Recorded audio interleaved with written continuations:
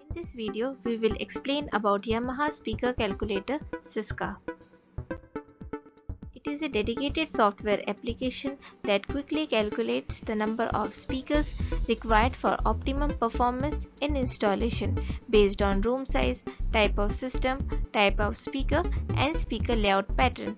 Plus, it gives effective sound pressure level of the system.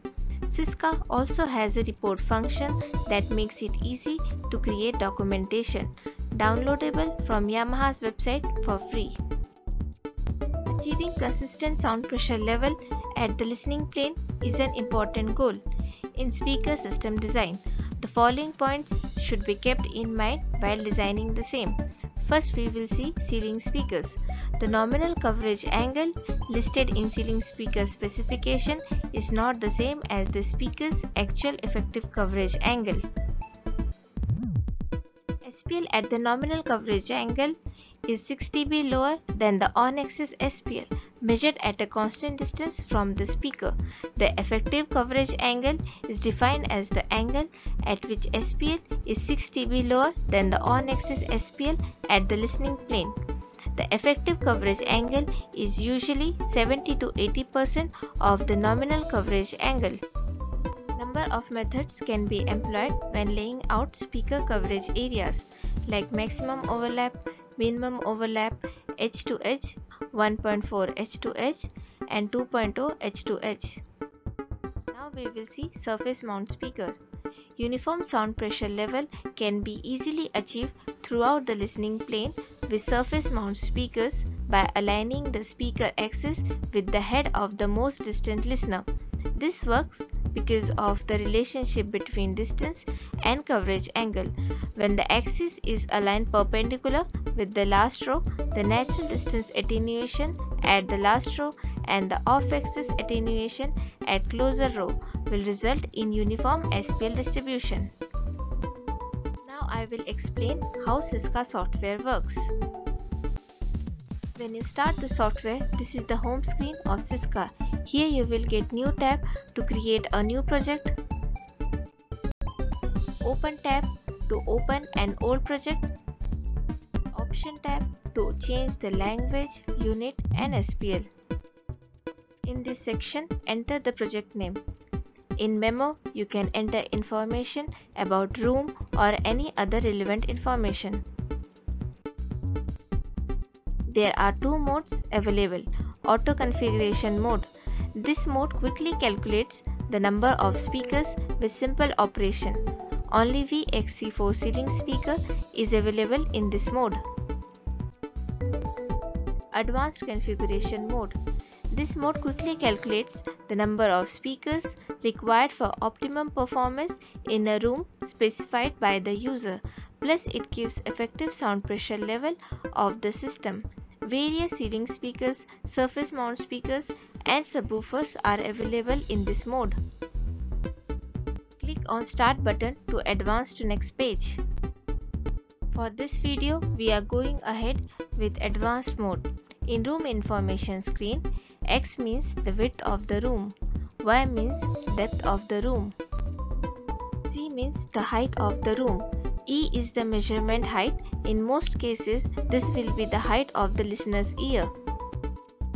In import image, the room plan or any other image can be imported into the diagram.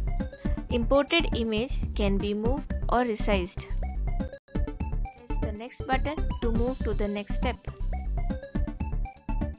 In speaker information screen, you will get the option to select the type of speaker and the impedance of the speaker. When you select a speaker, its photo and usage information are displayed on the right side of the screen. Some speakers may not be available to select depending on the connection method. After you configure the speaker, press the next button to move to the next page. In application screen, you can select the maximum SPL depending upon your requirement. In this drop-down menu, select the SPL closest to your target. Press the next button to move to the next step. In settings screen, you can select the ceiling speaker density and layout type. When you click on the ceiling speaker tab, you will get the density option. Adjust the amount of overlap of the coverage areas. Here are 5 adjustment levels that you can choose from. Maximum overlap, minimum overlap, edge to edge, 1.4 edge to edge and 2.0 edge to edge. On the right side of the screen, it will display the coverage pattern. When you select a certain density, the software starts calculating and redraws the recalculated coverage areas. In layout type, by default, speakers are arranged in a square pattern. You can choose a hexagonal pattern. On the right side of the screen, it will display the change in coverage pattern with the change in layout pattern. Speaker spacing will show the spacing between the speakers. When you click on the Surface Mount tab, you will get Installation Location tab. Here you can specify speakers arrangement pattern like none, 2 means 2 speakers in front, 4 means 2 speakers in front and 2 speakers in back. Many means speakers around the room at the specified spacing. In the spacing, X and Y means speaker spacing across the room widthwise and lengthwise. In pan, you can change speaker's horizontal angle, and in tilt, you can change speaker's vertical angle. In height, you can set the speaker's installation height. When you click on the subwoofer tab, you can specify the subwoofer installation location. Select the installation location from the 9 available choices. Corner or near the center of the room. You can install up to 9 subwoofers. In Height tab, set the height of the installation location. Select ceiling or floor. Some subwoofers may not be selected for floor installation. Press the next button to move to the next step. In Setting Information screen, speakers are automatically arranged based upon the room information, speaker density, and application that were specified in the previous steps. Speakers that were automatically arranged can be moved and deleted. You can also undo a moved or deleted speaker or revert the layout. After confirming and adjusting the setting, press Display button to move to the next step. Speaker list will display the list of speakers used in the calculation. In the sound pressure screen, you can view a sound pressure distribution map created based upon the specified condition. You can update the map by changing the measurement conditions such as the speaker output setting and the measurement frequency.